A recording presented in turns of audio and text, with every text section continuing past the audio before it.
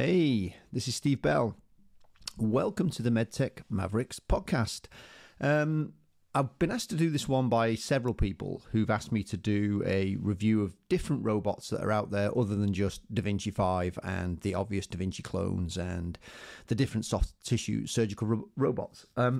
So I decided today to do a series of these, and I'm going to start today with Procept Bio-robotics, which is we'll get into it in a minute, but it's a robot that's very different than something like a Da Vinci. So again, the problem with robotics is it's a catch-all phrase, and most robots are actually not robots in any way, shape, or form, but they have robotic components to them, so therefore they get classed as a robot. The classic, let me just go to here and pull this up for you, is that you would all be used to seeing this as a robot. This is what you'd all be used to seeing. This is what you'd all think as a robot. It's the Da Vinci. Oh, let me keep on that for a while. Don't move. It's the Da Vinci robot, a multi-arm robot for soft tissue robotics. But to be honest, that is not the only type of robot that's out there. So you've also got a series of different robots that I'm going to cover over the next coming weeks and months. And in my blog, already I've started to cover things like endoluminal robots. And today's robot, in some senses, is an endoluminal robot. They may not classify it as that, but it is a form of endoluminal robot. I'm also going to cover the endovascular robots, the neurovascular robots, the spine robots, the large joint robots. I'm going to cover them all because they've all got merits and they all work in a different way. And people who are working in spine, for example, will know the spine robots, whereas those working in soft tissue robotics may not know so much about the spine robots. So I'm going to try and do this. Now, again, these do take me quite a bit of time to do, and it is in my own time that I do this. So I'm going to ask now, one thing that I would really ask that you do to really help me and support my channel is a few things. So on the YouTube channel, what will really help me is if you follow the channel, and that'll push the video out to more people, and it'll also give you the videos when I upload them. It will automatically notify you the videos are there. The second thing that helps me is that if you like the video, and if you can go back and like some of my other videos, that again tells the algorithm of YouTube to push out my videos to more people, so more people get to see them and share with the information. The final thing that I'd ask as a big request is that I do have my blog as well, and you may have come to this via my blog, which is on howtostartupinmedtech.com. I would ask that you go there and go to the blog, and there's a free section, which is fine, and you'll get some information in the free section like this video today. But there are also the exclusive deep dives, and they do take me a lot of time, effort, and research to get those done, but they will contain masses of information. And if you're into this scene, if you're in marketing or sales, or you're an investor, or there's just a different role that you've got in surgical robotics or medtech, I would sign up for it. It's €20 a year. That gives you full access to every single article that's in there, plus all the past ones. Would encourage you to go back and look at the past articles as well.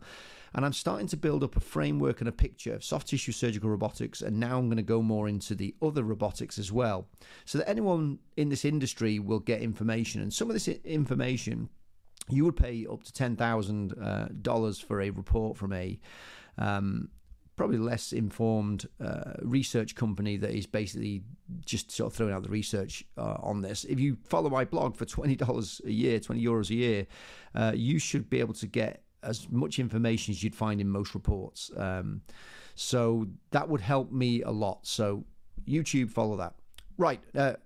Publicity over with now. What we're going to talk about today is we are going to talk about different robots, and the one that I'm going to talk about today actually is from a company called Procept Bio-robotics, and you may have heard this is the aquablation, which is the aquablation therapy, and we'll talk about that in some details in a minute.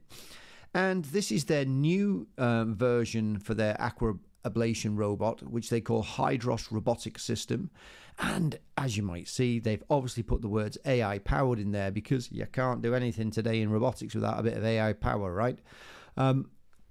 again, as I've talked about on the AI 2M conference, you've got to be careful what AI actually means. But yeah, there is actually some machine learning back here that's going to help, and I'll get into that later. And I will explain what this robot is about. But you can't help noticing that it feels actually very much like the Da Vinci 5 in terms of design cues. And I don't think that there was any copying going on by either of them forwards or backwards.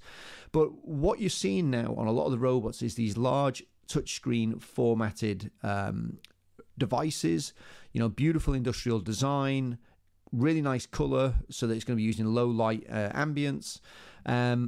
And there's going to be, touch screens for the user and the operator so that it makes workflow easier and faster. And we'll get into in a bit the imaging that you get with this system and the ultrasound image that you get as a companion, and then how the AI works in this.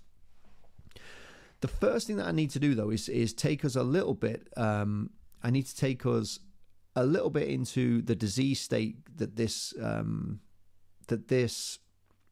covers today, because it's actually a very specific disease today. I think they're going to expand into several others in the future. But let me talk about the disease state first, which is benign prostate hyperplasia. And what that just means is that benign means it's non-cancerous. It's in the prostate, so it's a disease that affects men. And it's hyperplasia, which means you've got extra cell growth that you didn't want to have. And basically what happens is you've got a prostate is like sort of like a big apple like this. Oh, sorry, bang the microphone. There's an apple like this, and there's a central lumen, and that connects to the bladder. I'll get a bit more into this in a minute. I'll show you some diagrams, but that connects to the bladder, and your urine passes through the prostate. That's one of the fluids that passes through the prostate, and that's how you basically pee, right? So what happens is that the tissue starts growing and growing, and you get this hyperplasia, or this enlarged prostate. And what happens is the lumen gets closed down. And that can cause problems with evacuating the bladder, which is basically urinary retention. So it becomes hard for the guys to pee, and as they get older with this, it gets worse and worse. And it's not life-threatening in most cases, but it's it's got a great amount of discomfort for men, and basically it's very symptomatic, and some of that gets treated today. There's some different pharmaceutical treatments that give symptom relief. And then I'll dig into a little bit about the treatments that have been done over the years. And in fact, let me jump to my main scene, and let me jump to a few things here. So let's go here to, let's not go that one. Let's go here first.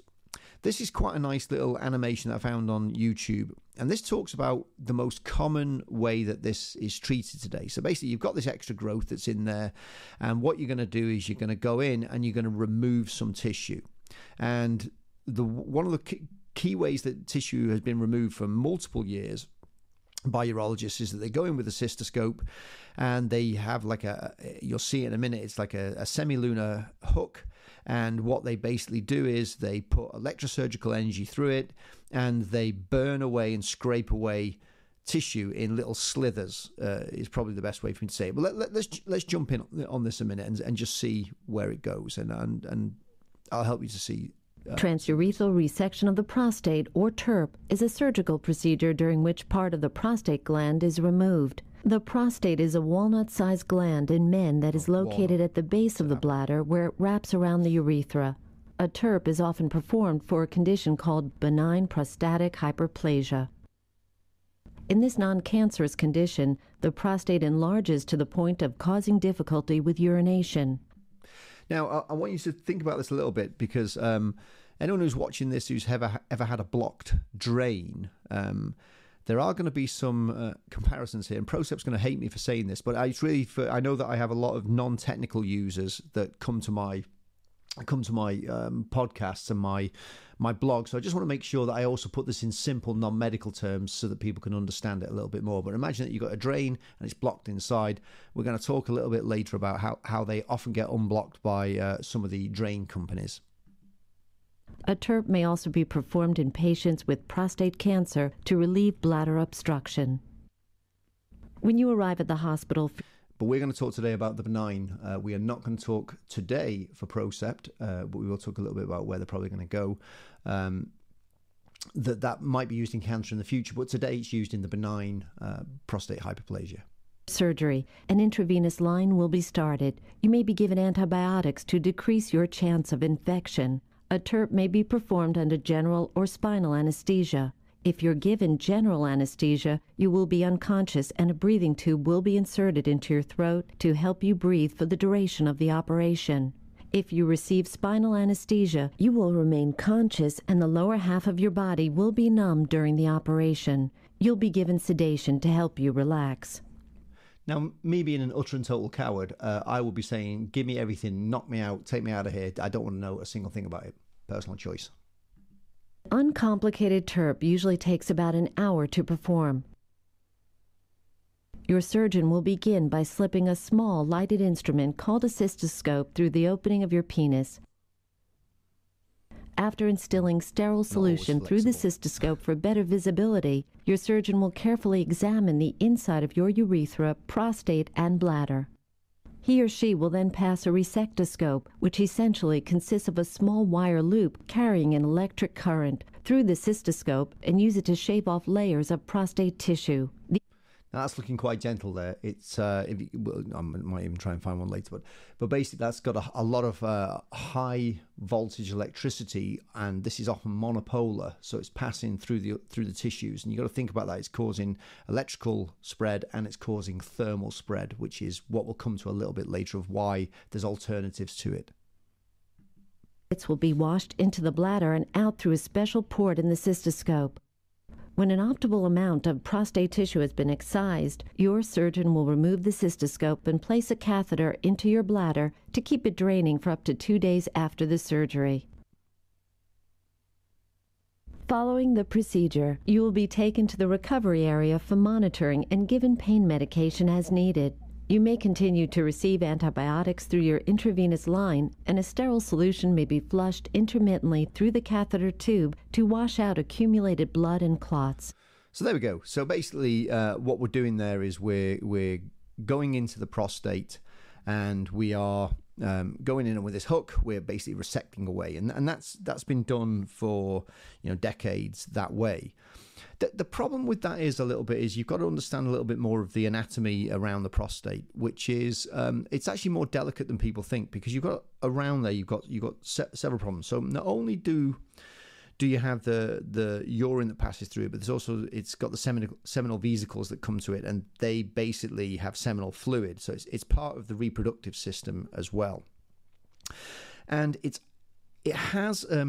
A lot of people don't understand quite how this works, but the prostate, it actually helps with continence. So it helps to make sure that you don't have leakage of urine when you don't want leakage of urine. And what can happen is that when you do the TURP, either from taking too much tissue away or nerve damage, you can actually cause an amount of incontinence with that procedure.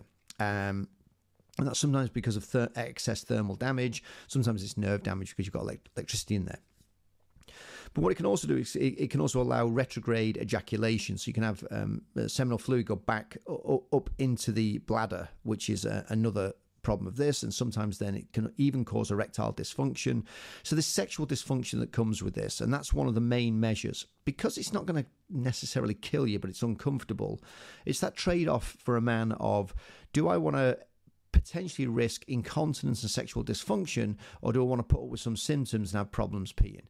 That's basically sort of what happens in the minds of a lot of men as they think about, do they want this treatment or not? So that's kind of the treatment that's been done. That's the focus of Procept, that what they're doing is bringing a new way of attacking this disease. And I'll talk about that in detail in a minute. I want to say that over the last 30 years, there's been several therapies that have been tried to replace TURP, transurethral resection of prostate.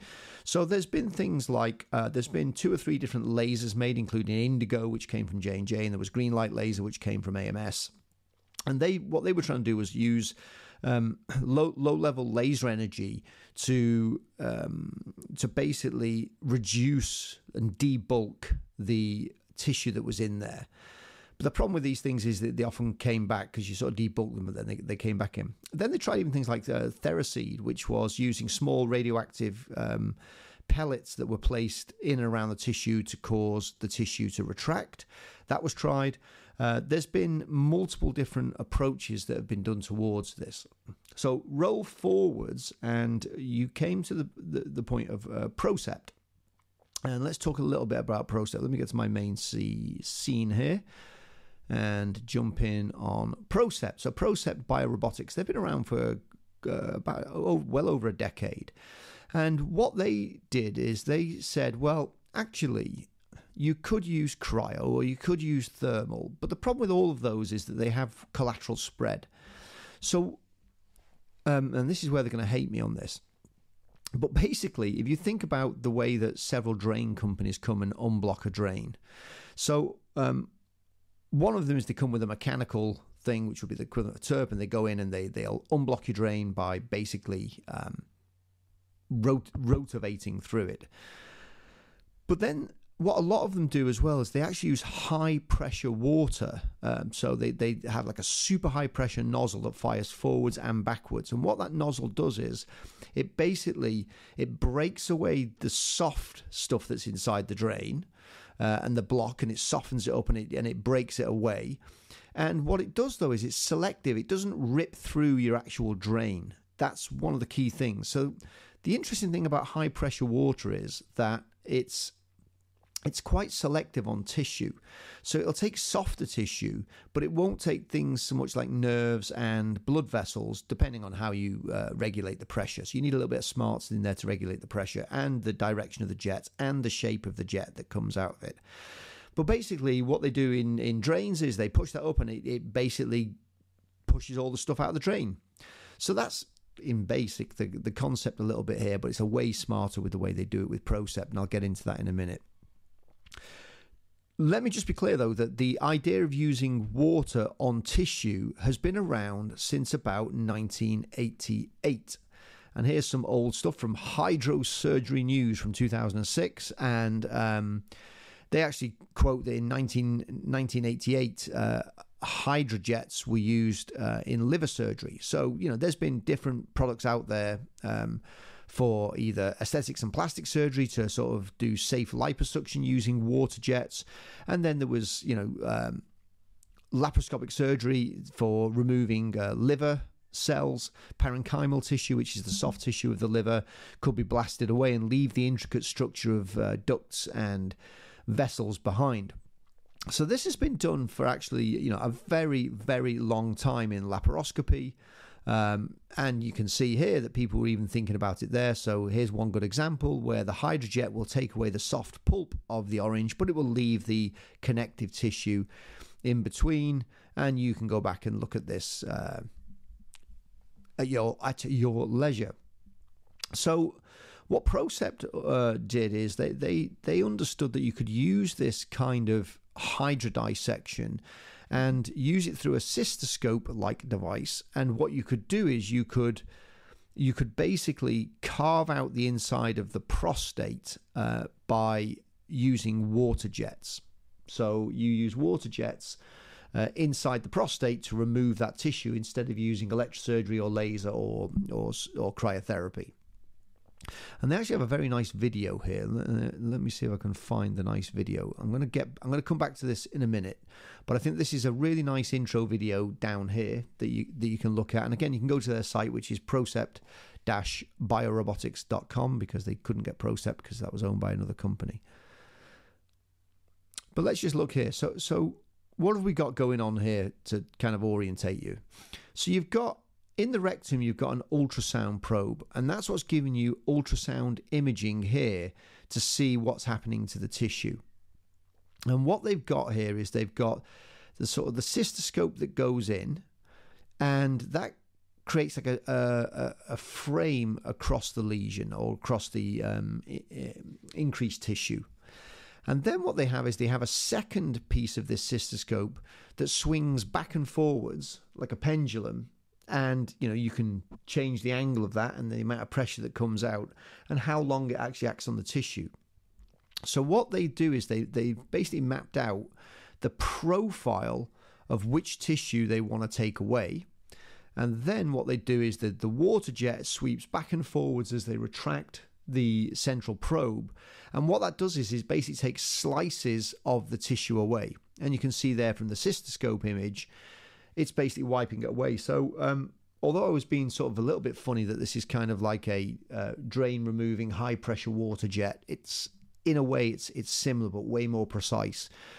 And what they can do with this then is they can remove that excess tissue that's in there, and the small slithers of tissue that come off with this are aspirated back out of the system, and they come out of the system. So in effect, that's what this robot does, and you can control it on ultrasound and visually as you go along. And basically what you're doing is you're doing a very controlled, or rather the robot is doing a very controlled resection of the prostate using a water jet. So that is a really nice way of using water, and part of that is that it doesn't have thermal lateral spread. So theoretically, and through their data that they show with over 50,000 patients, they get less erectile dysfunction, less sexual dysfunction, they get less incontinence than with some of the other methods that are used. And that's one of the reasons why people like this. And it is pretty precise. So they had a system out for quite a while, which was the aquablation system. And then what they've done since then is they've just recently got FDA clearance on a new system. And this is using a little bit better planning. And this is really about workflow. There's not a huge difference in the actual way that the device works. It still uses high pressure water to resect. But what this is a much nicer workflow, and it's got some AI pre-planning. So what have they done? If you think about all the procedures that they've done over all the years, they've collected a lot of data and understood the outcomes related to that data. So they've understood if you go too deep or you don't go deep enough, what that means in terms of recurrence or in terms of incontinence. And they've got that all thrown into their data machine. And what they're then saying is, when they look at imaging, the smart system can help to assist to map out the best profile that you should do for the optimal result. That's the theory for it. It's still got to be proven out yet, but basically what it's doing is it's working out what's going to be the best profile within each individual's prostate to get the best results with the least complications, if that makes sense. So let's have a little look at the Hydros video here for the planning. It's called First Assistant Planning.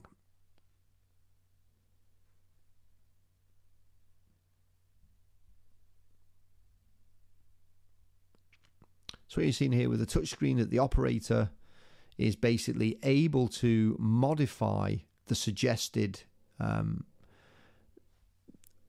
map that's done. Now this is very much more akin to something like a Mako than it is to a Da Vinci. So if you take a lot of the spine robots, and I'm not going to do a huge amount of spine robots today. I'll come back to that video in a second.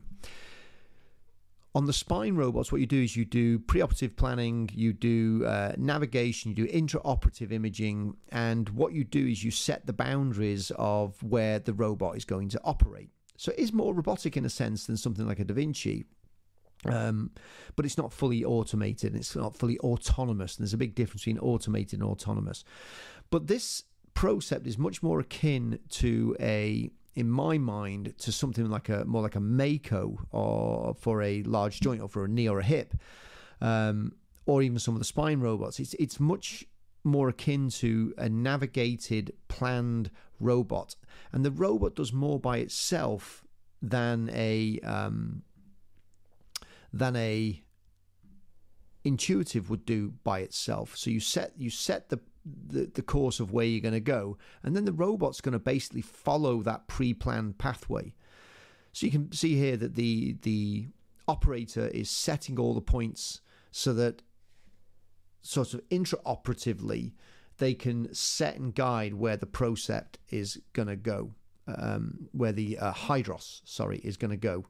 And that is basically it.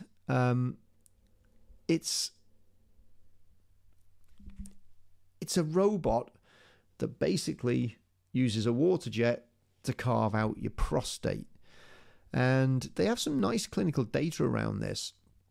So again, I would encourage you to go to their site and look at this. But basically, what they're showing is that it's safe. It's very safe. And they're looking at three things. They're looking at incontinence, they're looking at erectile dysfunction, and they're looking at ejaculatory dysfunction, which is often retrograde, but not only retrograde.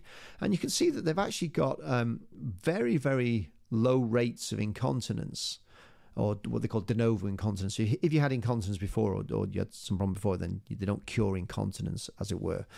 Erectile dysfunction, which is one of the biggest, if you actually look at the data that's out there, one of the biggest reasons that people don't take a BPH surgical procedure is because they're really scared about erectile dysfunction. They don't want to trade off urinary retention for erectile dysfunction. So they avoid it. Whereas this is actually showing incredibly low rates of erectile dysfunction.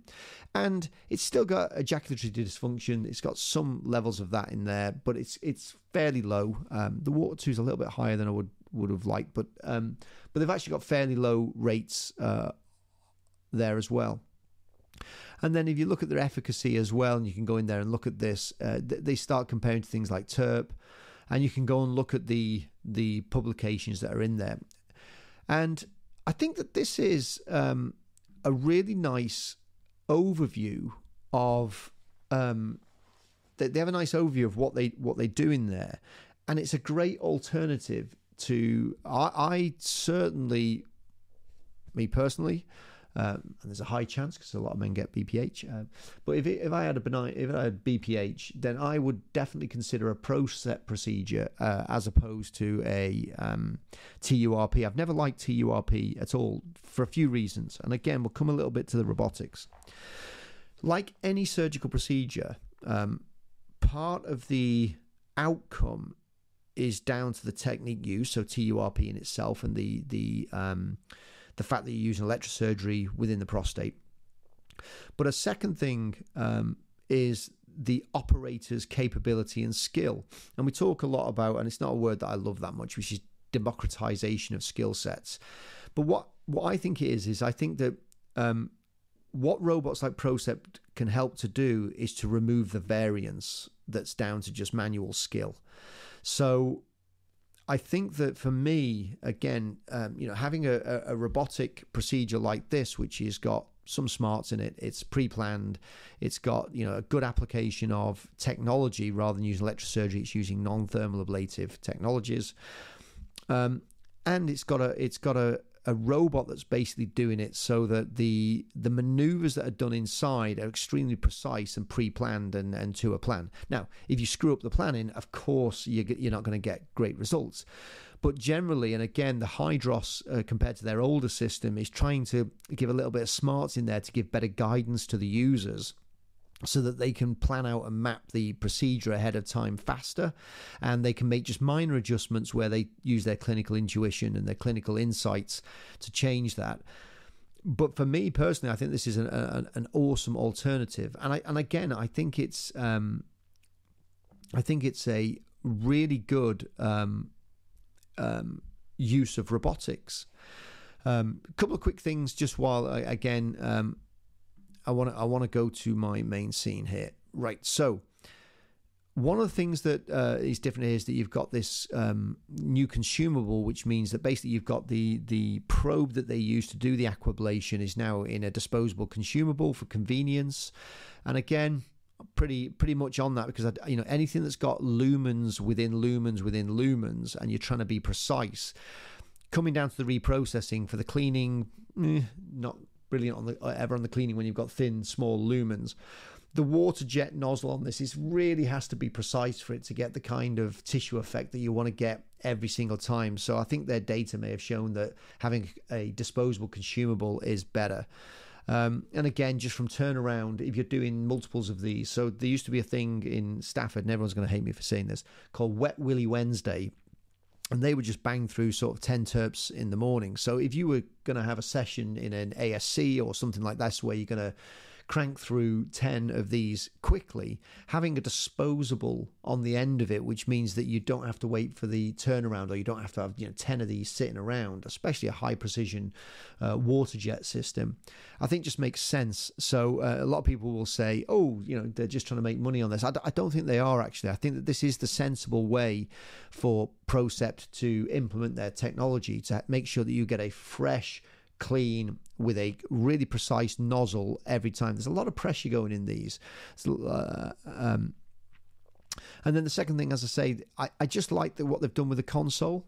And you can see here that you've got a trigger switch. So it's not autonomous, okay? It's automated, but not autonomous. And this is something I'm going to talk about a lot when I talk about spine robots. I'm going to talk about dental robots. I'm going to talk about some of the other robots. Is where does automatic become autonomy is different.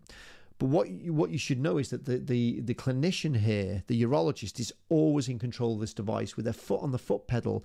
It's what like a dead switch. So if they ever lift it off, the system will stop immediately. So if they see something that they don't like, then they will immediately see it.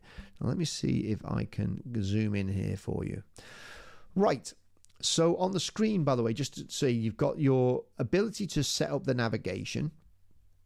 What you see during the procedure is you'll see the ultrasound image, which takes precedence on this, because I think that's the main thing that the urologist is relying upon. That's the prostate in there, by the way. And what you've also got, though, is you've got a cystoscopic view. So you're getting twin views with this system. You're seeing an ultrasound view as it's doing it, and it's doing its movements back and forward. And you'll actually see the cystoscopy view as well. So you can see the direct application on the tissue. Why is this important? Because if you were to get excessive bleeding, or there was something that was a problem in there, the urologist can step in and intervene on any of that bleeding that would potentially happen. It should be a rare complication, but it can happen. You wouldn't see that so much on the ultrasound, but you would see it very much on the main camera view. And that is about it. They do have a lot of clinical data, so 150 peer-reviewed publications. Go and look at them, quite interesting, and 50,000 procedures. This is another interesting thing that I just do want to talk about on the Hydros system, is that it's FDA first. And this you're going to see more and more on the world of robotics, that you're going to see FDA first. MDR has just made it so difficult for a lot of these procedures or systems to get clearance. So you're going to see more and more FDA firsts coming.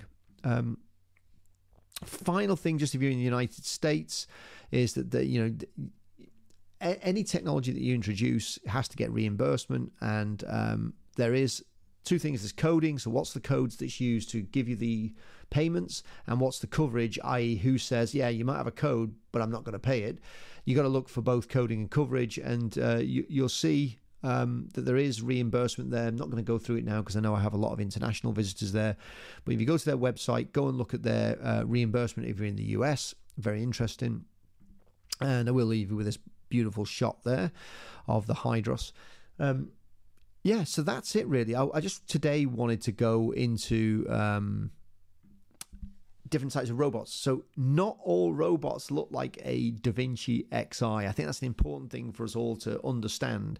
And I am going to do this whole series on different robots to try and give us a bit more education around other robots that are out there.